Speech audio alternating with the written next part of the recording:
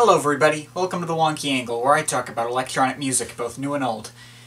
And today I'm talking about the debut album from Visible Cloaks, Reassemblage. You know, I noticed last year that there was a distinct lack of new acts that I covered. I mean, I covered a lot of new albums from bands I already liked, and checked out a handful of already established artists I hadn't previously gotten into, but there weren't, like, a lot of debut albums that I covered.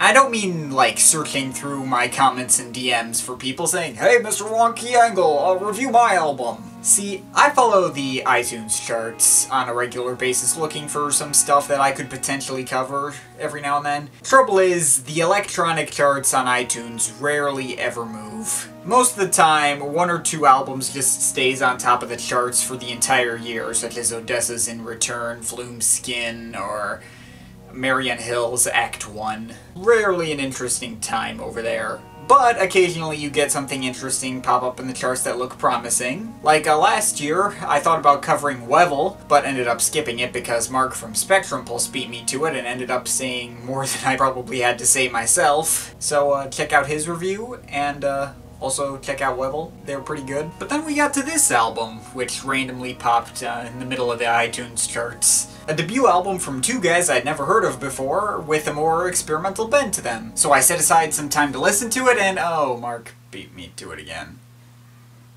Screw it, I'm covering it anyway. It's entirely possible Mark stole the words out of my mouth again, but I haven't watched his review yet, so I guess we'll see in that regard. So, Visible Cloaks is Ryan Carlisle and Spencer Duran, the former a member of a psychedelic rock band called Eternal Tapestry, and the latter who had a couple of interesting solo efforts like the more rock-heavy Echoplexia and the more ambient Inner Sunglasses. This project seems to be more leaning towards the kind of stuff like the latter. More ambient kind of stuff. Other than that, though, I obviously didn't really know what I was going to get out of this, so I just kind of jumped right in and saw what would come of it.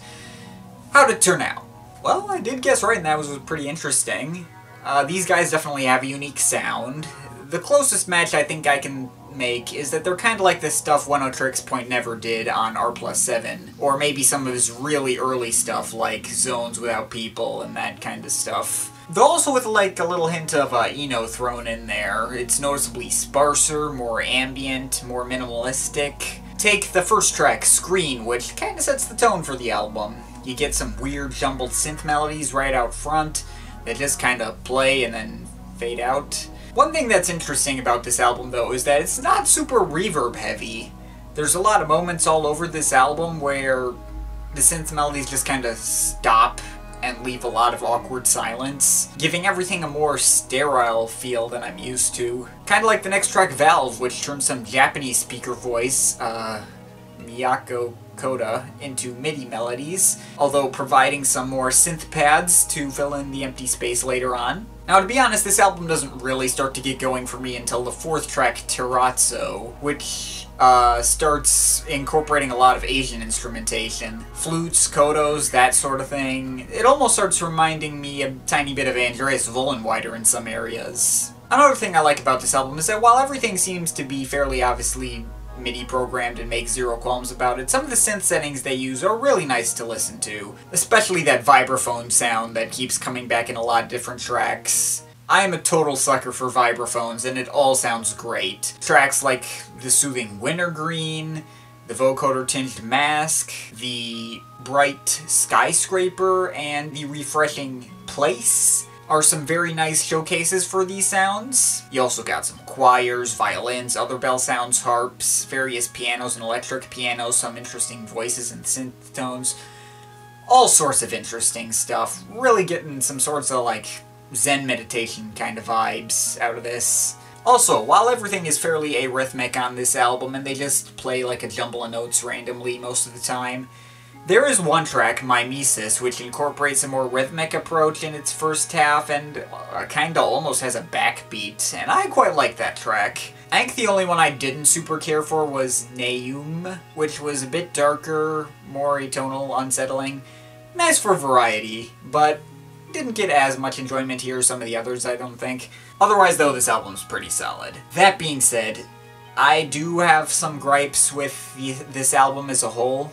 I mean, I definitely enjoyed its unique atmosphere and sounds, but by the same token, I don't really see myself returning to this one a lot in the future. I do see myself returning to R+7 and that kind of stuff more often than this. Because the thing is, this album is very transparent about the way that it's made, and that kind of takes away from the experience a little bit for me. I can tell these guys went into their software and placed a bunch of synth notes around without putting much of any effects on anything. It feels rather sterile and plastic as a result. There are some moments on here where I think I could probably make this in FL Studio given enough time and the right synth tones. Hell, I think I even have some of these synth tones, like the electric Rhodes piano on that one part of Mimesis. I think I've used that in my own music at some point. But by the same token, while I think I would know how to make something like this, it would probably take me a really long time, because I can tell these guys put a lot of effort into this album. There's plenty of interesting textures. It's not like they just repeated the same stuff over and over. I just kind of wish it were a little less obvious how they made it. When I listen to stuff like R+7, I think, my god, how the heck do you come up with this stuff? This sounds unbelievable. But here I think, okay, I think I know how they came up with this stuff, but it still sounds really nice, and they put quite a lot of time into these textures and making them sound great. So yeah, not super impressive, but definitely enjoyable. I'd say it's worth a shot if you're into that weirder, more experimental One-O-Tricks Point Never style. Good stuff here. I'm overall feeling a 7.3 out of 10. But of course, this is just my opinion. You can feel free to disagree with it, but I'd like to hear your thoughts, so leave the comments in the comment thing down there. But yeah, that's pretty much it. That's all for today. See you next time.